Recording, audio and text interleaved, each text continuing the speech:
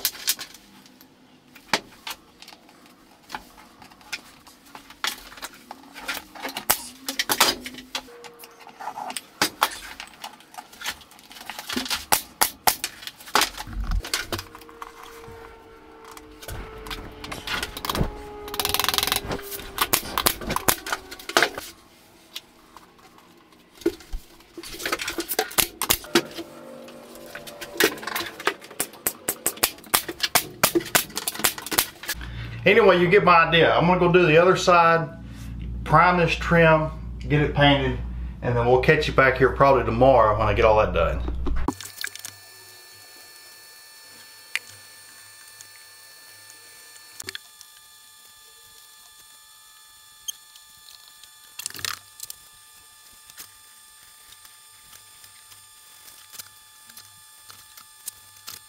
So quickly, here's my game of attack. Here's what's left. So I like one coat of white paint. I'm going to get that done here shortly. I've got to touch up all these walls. This wall behind me I'm probably going to repaint because I got so much of the paint from the trim on the wall.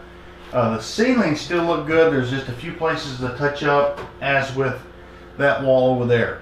When I get that done, this box spring thing, what are you going to call this, this cover, I want to paint it all the same color as the walls just to have something on it. Just one quick, nasty, heavy coat. So I got everything painted. The painting's done. It looks really good. There's a couple of small little places that need touched up, but I think I'll do that probably when the whole coach is completely finished. The next thing I'm going to do is install a wood, like a white hardwood that goes along the back side of the bed right underneath the windows, up in the front here too. To work sort of like a headboard. It's going to have a piece of trim around it, and my idea was so when you get in there, if you jump in the bed with your shoes on or you kick the wall or something, you won't, you know, if you was to kick the white wall, it would be easy to scratch it, but the kind of distressed hardwood, it wouldn't shorten there as well.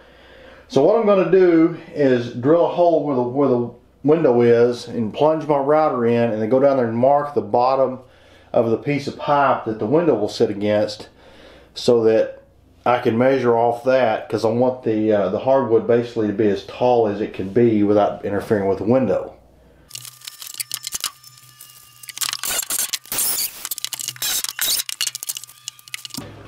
So here's the floor that I'm going to use.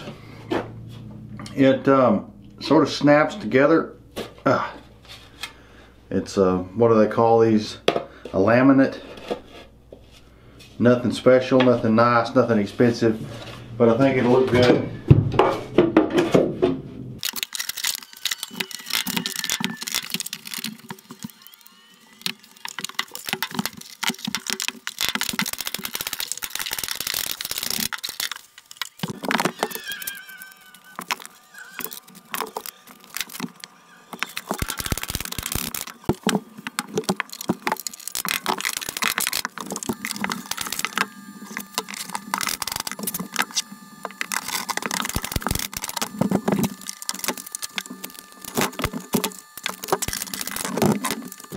So the next thing I need to do is build a trim and put it in that hardwood floor that goes around the bed. So we've got these are poplar boards. These are actually pine. It won't matter because we're going to paint it white anyway. You won't be able to tell. But I just wanted to show you how easy it is to build a piece of trim like that. Now, we're doing this on a table saw. I've got a router table, and if you've got a router table, you can come up with a router bit and make any kind of trim you want. But this is a cheap Ryobi, I don't know, $150, $200 table saw. It may not even be that high, I don't remember. And I just wanted to show you how easy it is to make a piece of trim that you couldn't find, and if you could, it'd probably want $3 a foot for it. Alright, so what we're going to try to do here is we basically just want to cut a notch out to have this piece fit inside here. We're basically going to cut out a section that looks something like that.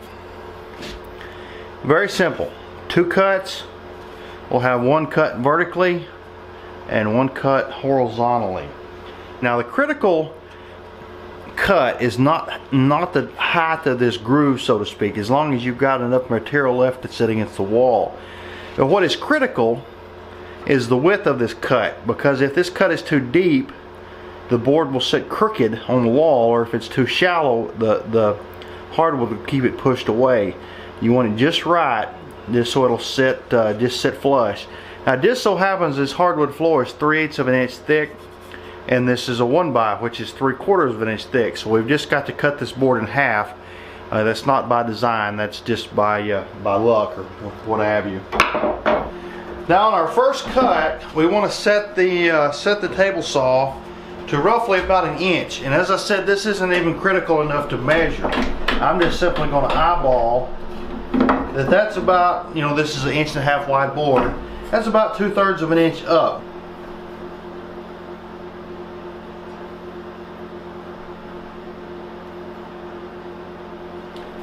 The kerf of this blade measures 95 thousandths.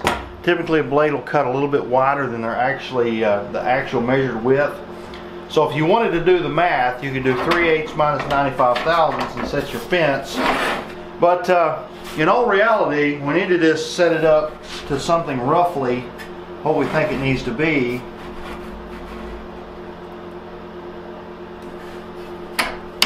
Run a piece of scrap down it and see how it comes out. Alright, here's just a regular 2x4. I'm going to run this down and see what it looks like.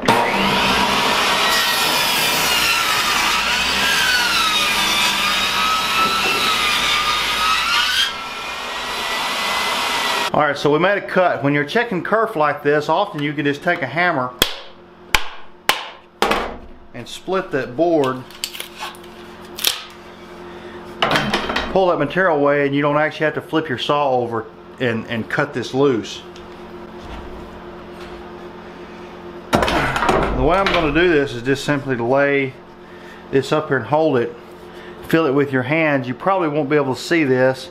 It's a little bit shallow. The board's just sticking up just proud of here just a little bit.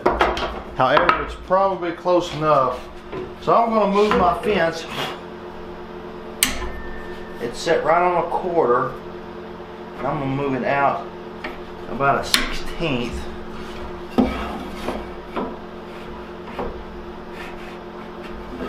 And let's flip this over and try it again.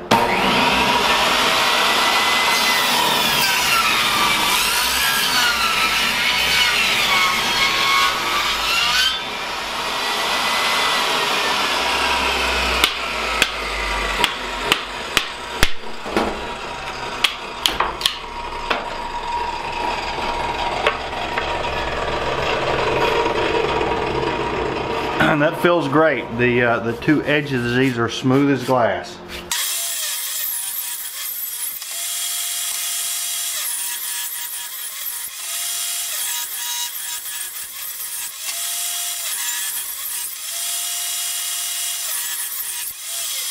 Okay, we got 1 cut left. Now this cut is not ultra critical. I mean, it needs to be in reasonably the right place, but it's not a critical measurement.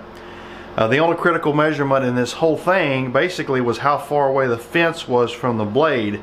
You know, was basically, you know, the only critical measurement is this right here.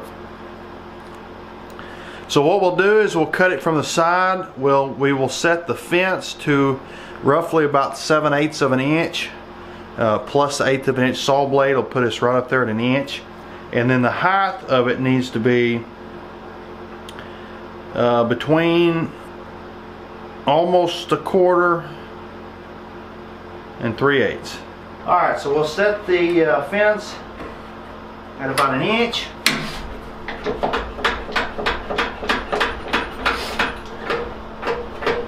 And set the blade depth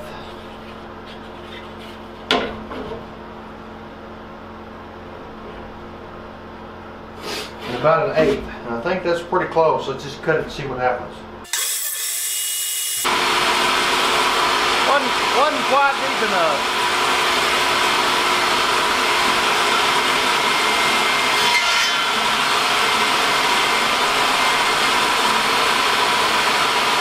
That's what we're looking for.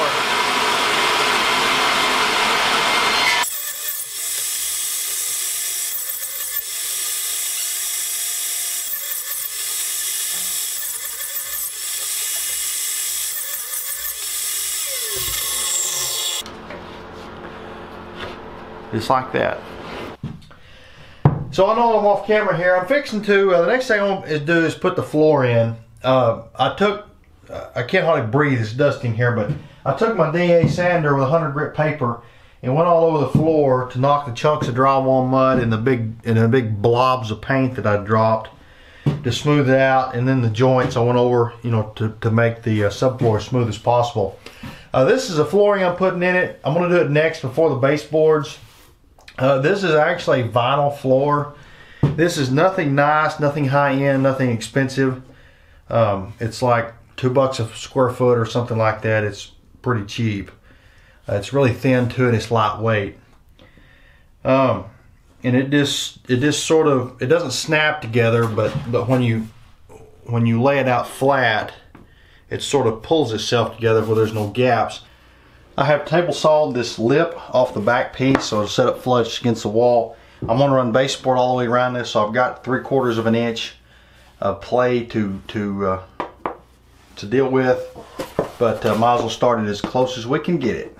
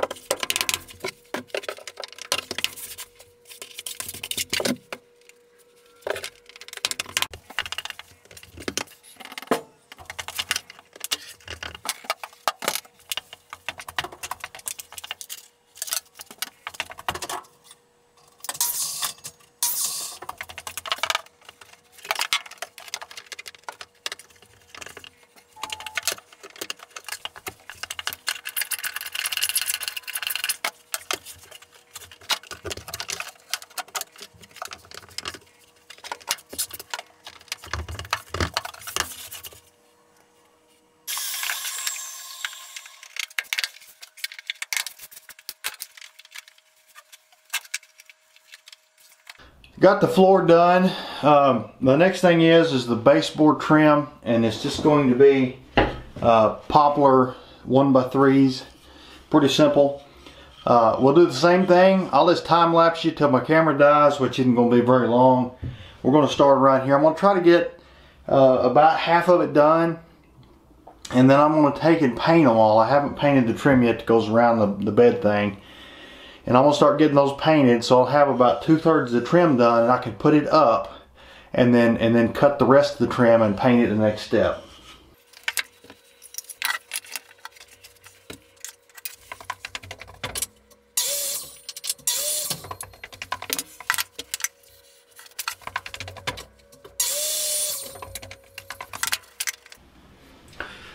You know, you hear the saying, you measure twice and cut once. I'm becoming quite a fan of this whole, just don't measure and cut twice and you save a step.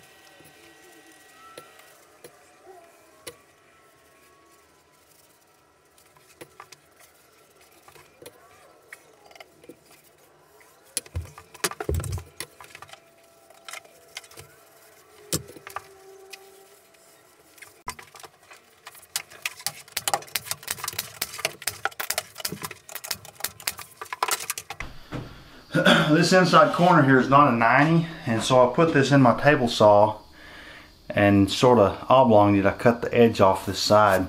I think it worked pretty slick. It's got some buildup and caulk in the top corner and the corners, so I'm gonna take my plane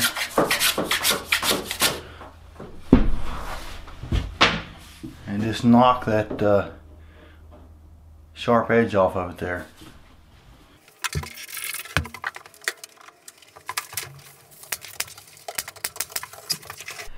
Alright, I guess that's it.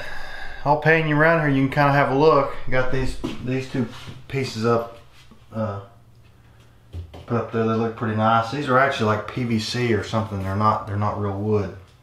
They're actually unpainted. I kind of like them. You can't scratch them. Anyway, come out pretty nice. I'm really really pleased with it.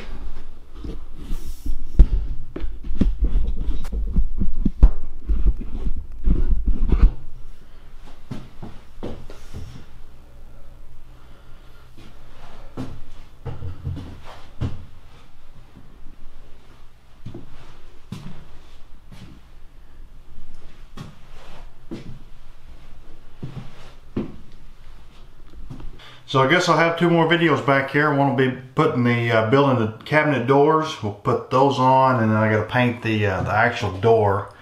I think they're all going to be the same color. I'm thinking about painting them a little bit, just like the walls, but a little bit darker. I'm not sure how well how good that'll look. We'll decide when we get there. But anyway, we'll have a video of building the doors, and then the next video will be putting the windows in. I'm fixing to start that as we speak, but it'll be on the next video. Anyway, appreciate you watching. Catch you next time.